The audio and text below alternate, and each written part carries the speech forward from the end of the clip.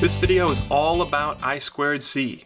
I2C is a protocol used for sending data back and forth. It's also called I2C or TWI, which means two-wire interface, and it's super common. It's used all over the place, and we're going to dig into the details in this video. So let's get started, and just to show you how common it really is, if you just go on DigiKey, for example, and search for I2C, you get 100,000 results. If you search for USB, you only get 49,000 results. So I2C is more common on DigiKey than USB, which is interesting. And it's used for all sorts of parts on DigiKey. It's used in microcontrollers all over the place. It's used in different memories, have I2C interfaces, temperature sensors have I2C interfaces, data acquisition, analog digital converters use it all over the place. So it's used in a large number of parts, especially integrated circuits or ICs. And that's why we're going to talk about it today in detail. So at a block diagram level, there's the simplest implementation of I2C is this. There's one master and one slave. There are two pull-up resistors pulled up to some voltage, and there's two pins, which makes it extremely attractive from a pin count perspective, because there's just two pins. There's SCL, which is your clock, and SDA, which is your data, serial clock line, serial data line. So your clock line, all it does is send ones and zeros out to tell the slave when to sample the data, and the data is what actually sends the information. So the clock is used for aligning the data so that the slave knows when to sample it. There's also these two pull-up resistors here, and I'll get into the details of how exactly those work, but just know that they're out there, and they're pulled up to some voltage. Now you can also have multiple slaves on a single bus, which makes it very attractive for interfacing a lot of different integrated circuits that do a lot of different purposes. So for example, you might have an analog to digital converter, ADC slave, that sampling some data out here, and it's digitizing that data and sending it back to a microcontroller, or UC here. That could also be an FPGA. Some sort of smarts is going on here that's telling the ADC to go sample, gets the data, pulls it back inside, and then it does what it wants with the data. You could be driving a DAC, digital to analog converter. So you could be sending commands to a DAC to say, go to 3.2 volts, go to 1.7 volts, and the DAC will interpret those commands, and it will drive its DAC logic and drive whatever analog voltage you request. You could be communicating a different microcontroller or a different FPGA, for example. You could have a slave microcontroller sitting out here on this bus as well. And all of these have this shared bus. So everybody sees everything on the bus, but there's ways to handle the interfaces between multiple things talking at the same time, and I'll get into the details of that. You'll notice here, I just want to point this out, that you don't duplicate on a hardware level, you don't duplicate the pull-up resistors for every single slave that you add to the bus, because that would effectively put multiple resistors in parallel, for all the slaves that you have, and that would decrease the overall resistance. If you have resistors in parallel, that equivalent resistance is smaller, so then those resistors don't work as well, or they work better actually. They pull harder, so that would cause a problem. So you just have the one pull-up resistor for your entire bus. One for clock, one for data. So let's talk about some advantages and disadvantages of I2C. It's an interface to send and receive data, and one reason why you might want to use it is it's super low pin count. So if you're really I/O constrained, you don't have much input-output on your microcontroller or your FPGA, whatever it is, you might want to look at I2C just to save some pins. Another nice feature of it is that there's addressing built into the interface, as opposed to something like UART, where if you want to talk to multiple things, you have to build an extra layer of addressing on top of it, this protocol layer on top. I2C has addressing built into the spec, and I'll get into exactly how that works in a little bit. And it's super ubiquitous, as we talked about. It's everywhere, and that is extremely nice if you just want to have one interface talk to a bunch of different ICs, and you know that all those ICs are going to be able to talk and work together.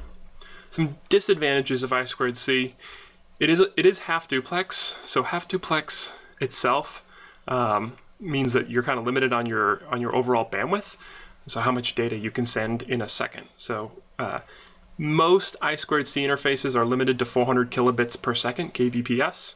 I say sorta because there are other I2C interfaces, other I2C revisions that can go faster than that, but they're relatively uncommon in the real world, and I'll talk about some of those caveats later on. But 400 kilobits per second it's not as fast as SPI, but it's faster than UART.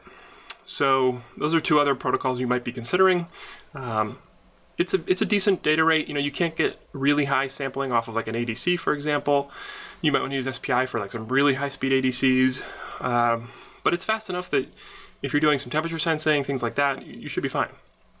It does require some careful consideration of hardware, so that's just, you need to know where the pull-up resistors are, and you need to make sure also that when you're picking parts that the addressing doesn't collide, because addressing is important. And so if two slaves have the same address, they're both going to be like, oh, you're talking to me, let me talk back, and boom, that data will collide on the bus. I think that'll become clear as we talk the details. And it's more complicated than SPI or UART. Those are both, being a half-duplex interface means you have to handle a lot of corner cases, like what if two things start talking at the same time on a shared bus? That's a collision on the bus. You don't know what's going to happen necessarily. So that's a complicated, that just adds more complications just right there. The fact that addressing is built in is a little more complicated.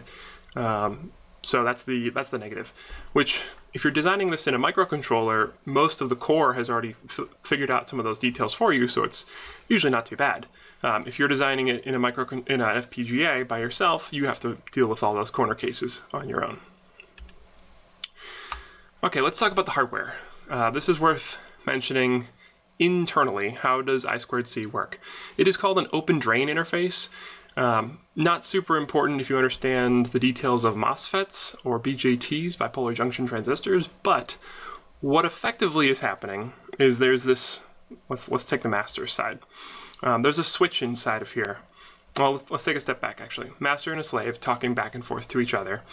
There's a clock and a data line. I have chosen just to show one path between master and slave. So let's assume this is the data interface, for example, but the clock looks the same. So imagine duplicating this circuit below it for a clock. But let's just look at data. So you want to send some data. Okay, if the switch by default is open on both sides, master and slave. If the switch is open, then this plus V pulls this the voltage on this bus up to its voltage. So if this is 3.3 volts, you have a 4.7K pull-up resistor here. That means the voltage on this node here at the bottom of the resistor will be 3.3 volts because this is just a floating. These are not connected. This is all just floating, and these will all be 3.3 volts. So these master and a slave both see a logic 1 on the bus. Okay, now master says, I want to send a 0 on the line. Well, you'll notice there's no driver circuit on the master. If you look at the block diagram, this is a buffer, and it's pointing this way. Am I mirrored? Anyway, it's pointing like it's receiving data. So that means that it's not driving anything. This particular triangle is a buffer. It's not driving anything onto the line.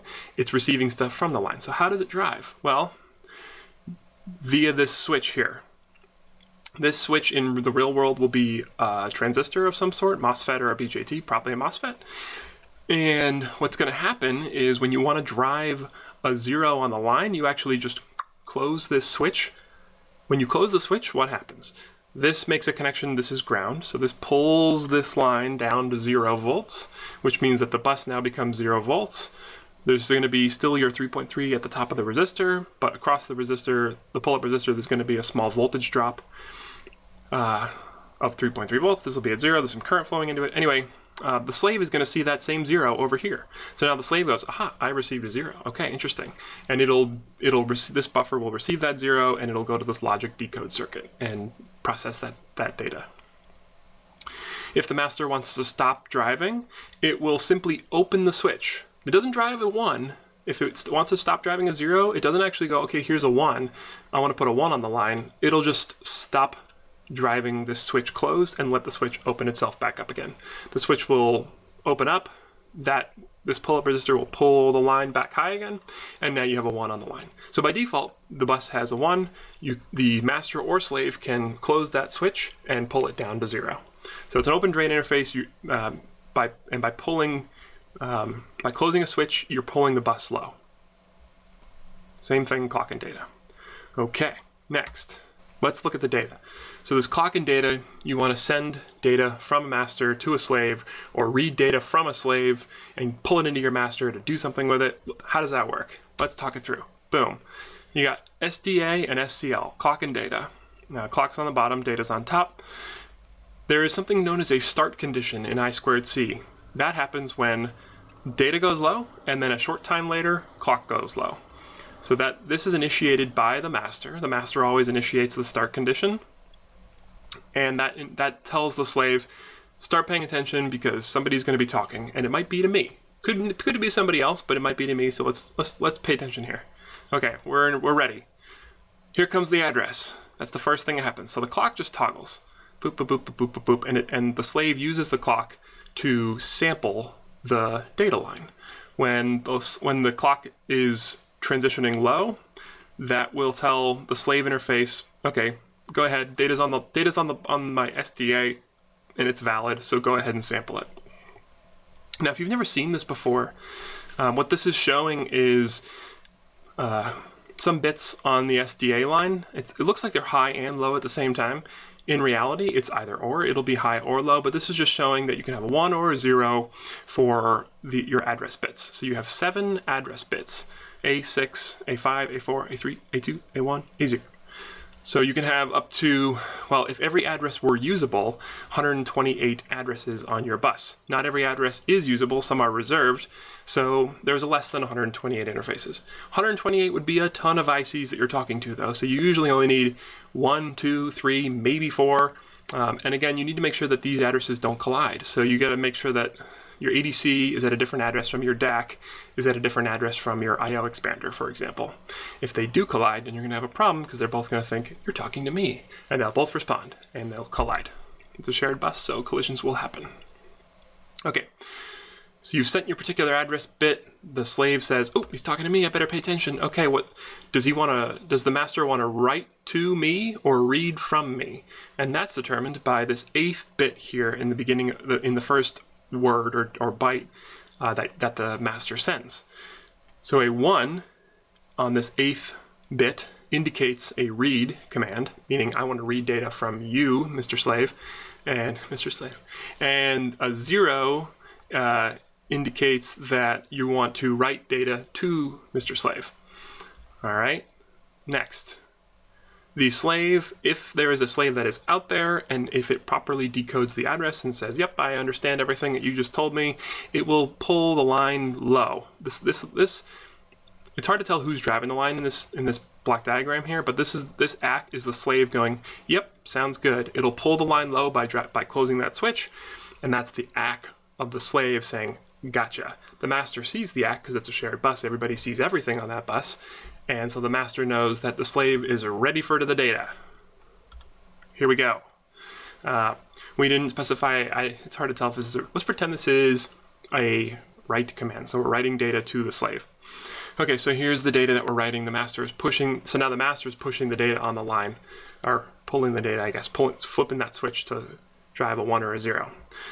Data is always 8 bits wide. So there's your byte that you're sending. You want to send some byte to do something. Cool, cool, cool. The slave will say, now it's when the command is written, then the slave will acknowledge the command and say, I understand everything you're saying by pulling the line low. Again, low is ACK, and that is how data is written. If this were a read command, you'd tell the slave that you want to read some data, and then the slave would read whatever data was in its buffer ready to be read. So this would be the slave driving the interface on a read command. And at the end, we have a stop condition, which is the opposite of a start condition. Clock goes high, and then SDA goes high after that. And that is the indication of the entire command is complete.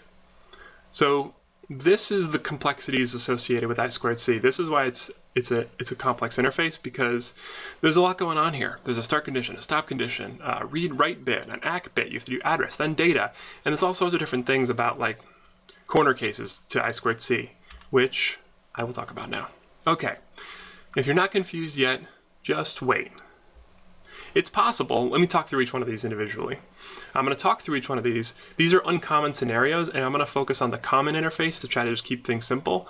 But these are other things you might want to do with I2C.